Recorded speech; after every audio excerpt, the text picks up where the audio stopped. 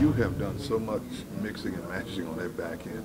Has this been the most, I don't want to use the word trying, experience you've gone through as a DB coach? Ooh, I've been in some sticky situations, I think, over the years, but you know, I'm blessed. I got a bunch of good players in my room, barring even the talent. I mean, I got a bunch of guys that show up every single day and want to go to work, and whoever's going to go out there, we trust that they're going to go out there and play good. So, you know, injuries are part of the game. They happen no matter where you are. Everybody in the league's dealing with it, and so we'll keep dealing with it as long as we've got to. But I like the way that everybody's responded. We've had some guys play some different positions, and they've all stepped up and done a good job. So we'll keep going. A couple of weeks ago, Malcolm Jenkins told me that he was really impressed with the way Avonte Maddox has progressed in the back end in terms of calling it. Give me your breakdown of how quickly he's come. Yeah, you know, when you get forced into a situation like that, I mean, he's the guy obviously you're talking about going into different spots. Really proud of the kid. He's done a good job, and I would say this.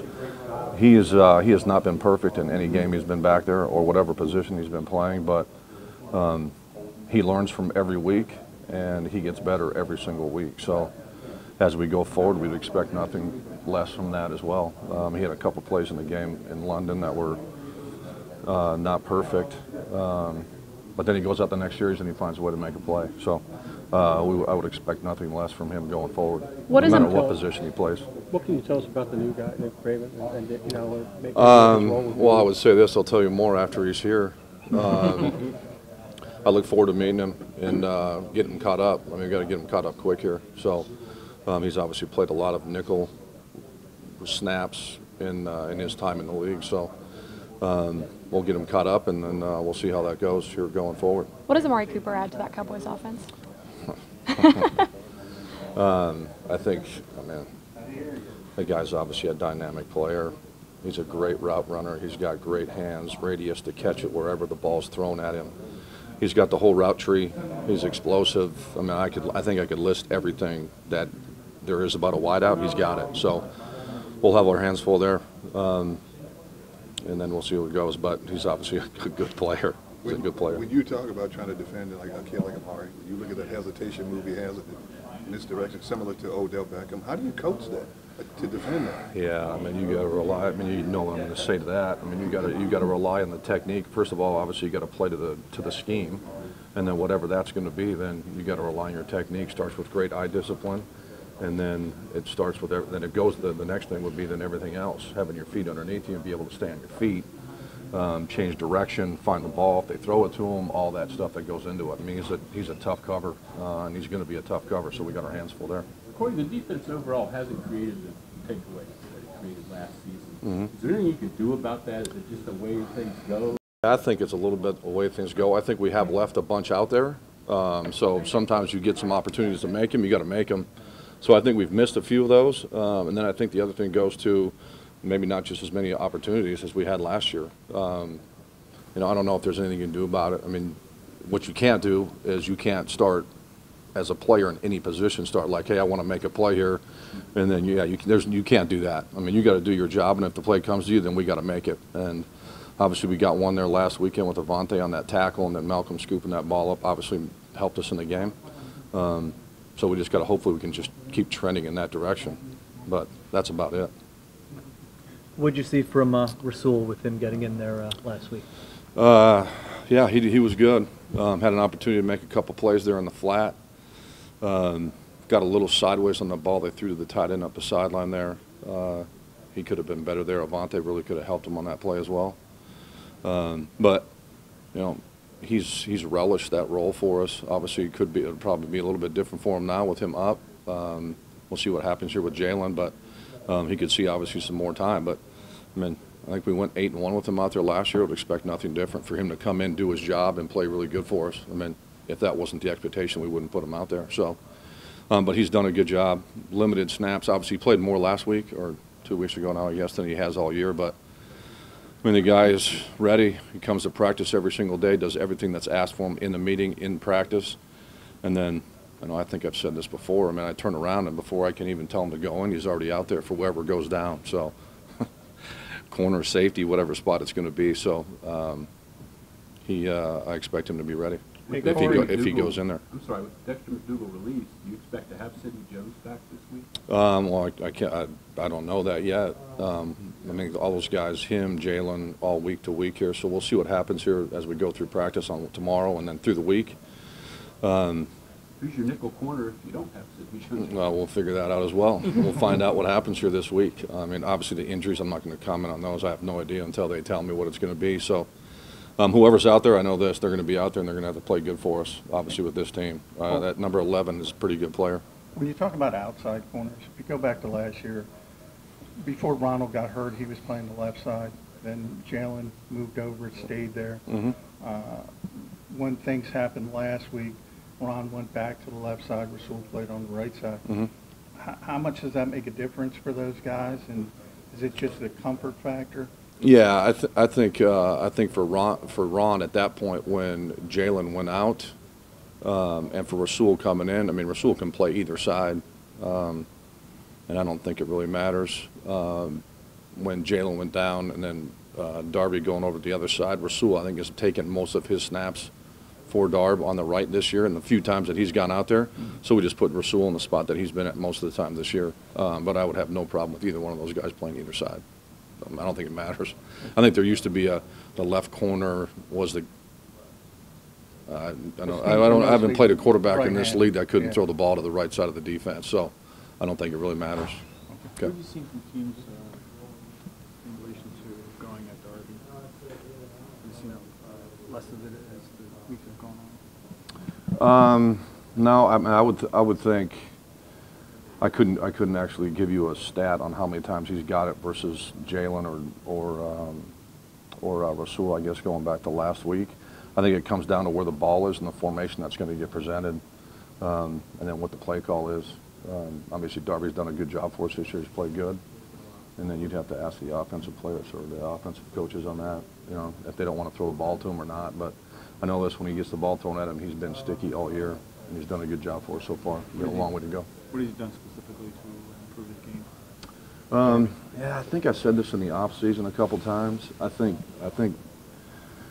when you come in, and I'm not going to say just to our room, but when you come into a new place like you did last year at the beginning of training camp, I mean, take his talent. Obviously, he's a talented player, but there is a vibe and there's a fit that you have to find your place in a room, in our room too. And I think having gone through the year, injured or not injured, but having gone through the year and then coming back in the spring, I think there was just he's just way more comfortable on this team. And I think for a player, that mindset, when you know, like, all right, I belong here, I fit in here, I know what's expected of me, I think that has definitely changed him from that mindset. Not skill-wise or any of that. I just think he's just, when he came back in the spring at OTAs from day one, phase one, he just seemed like a different guy that way. I don't think anything's changed in his play from his physical aspect or anything like that. He's been a physical player for us since he's been here. He's been a good cover guy, so.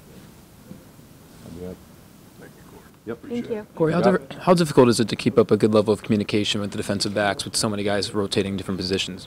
Goes back to a lot of practice, They get all those reps during the week, and it's obviously their job. That's why you do that stuff, to put guys in there and they get comfortable. And when you put somebody back there, they got to earn everybody else's trust. So when they say something, then they know that everybody else knows that they know what they're talking about. So, and that's just part of practice.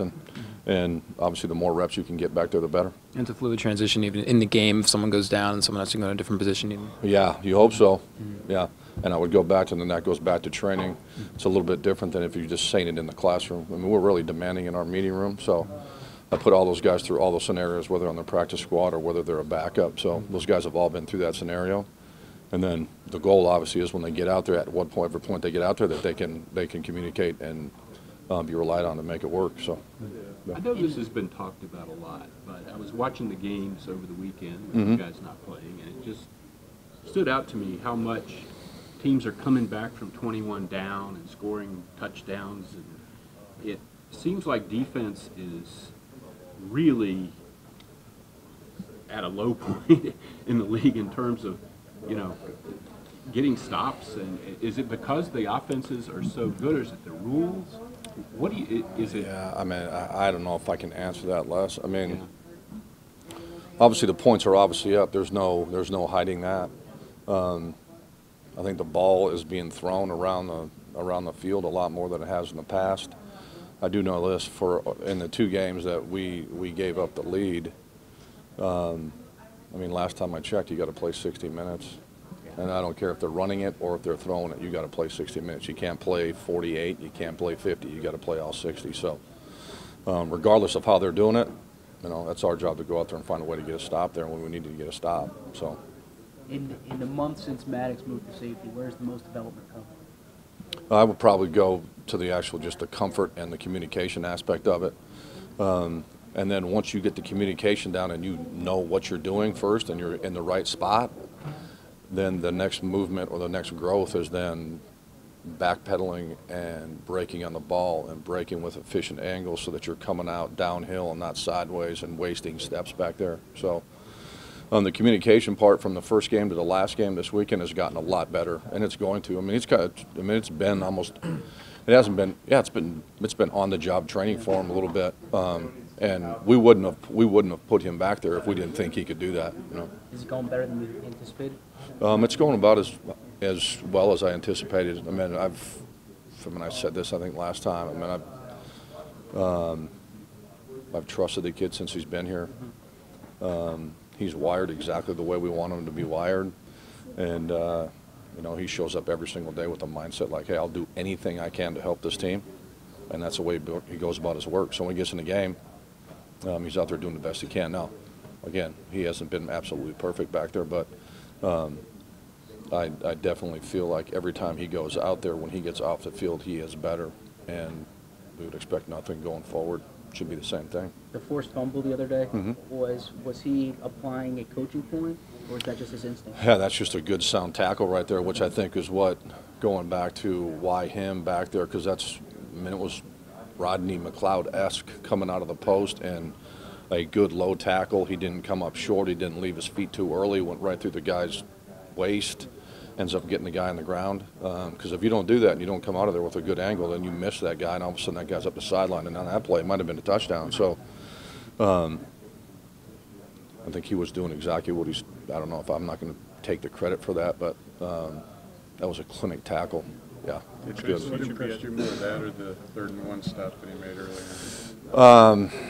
I don't know if either one of them impressed me very much. I'd probably go with the 3rd and 1 stop because that's loud in there on 3rd and 1. They had big people on the field, and he had to come off the edge and get that guy on the ground. But that's a great tackle by him right there too. Best future be a safety. More you know what? That's a great question. His role right now is at safety, so I'd leave him there. I'm not going to project where he's going to play. I think what's going to happen, though, it's going to be tough to say, all right, he's going to have to move here or move there, because the more you play back there, obviously, then, you know, it's the old adage, the more you can do, the more value you're going to have for a team. So I think he's just going to open up, you know, he's going to open up more options for him in the future, whether it's here or anywhere else. But I think right now we're blessed to have him. So, you know, barring, knock on wood, there's no more injuries, the guy can go and play almost any spot we got. I'm not going to put him in the box, but when you guys were scouting him before the draft, I mean, how much conversation was there about, you know, that's another option with him? As far as playing safety? Yeah. Yeah, I mean, I don't know if that even came up, to be honest with you. When you put the kid's tape on, though, I mean, he stood out on the tape as far as playing full speed, playing with effort. The kid was tough. He was physical. He could cover, change direction. And I would say I don't remember having a conversation about him playing safety. Right. And then what ends up happening is once you get the guy in your building and then you go through it and you get the opportunity to watch him learn and grow through OTAs and training camp through the beginning of the season, then your eyes become, oh, wait, hold on, maybe he could do this. So I don't think that was a conversation though before. Yeah. He obviously wants to do whatever he can do to be on the field as a rookie, but has he expressed any kind of long-term desire to be at a certain position? No. He's just worried about beating the Cowboys right now. That's all he's worried about. Jim was saying once everybody started going to 11 personnel, that's when he was like, we got to just cross-train everybody, safeties and corners. What about you? When did you kind of think, all right, this is probably kind of the way the league's going and this is a good idea? Yeah, I mean, I would say probably, yeah, I guess maybe right when I got into the league, which would have been 04, there was probably a little bit more two-back on first and second down, a little bit. But I would say of the 15, probably 12 of them have been trending that way. So we've been in that business for the most of my career in this league. Obviously, Jim's got a lot more experience than I do, but we've been playing nickel defense for a majority of our snaps for the last 10 years. So obviously, the more guys can do and the more, I think this is a perfect example. When you have guys that can come down when guys get hurt and fill in different spots, obviously it's better.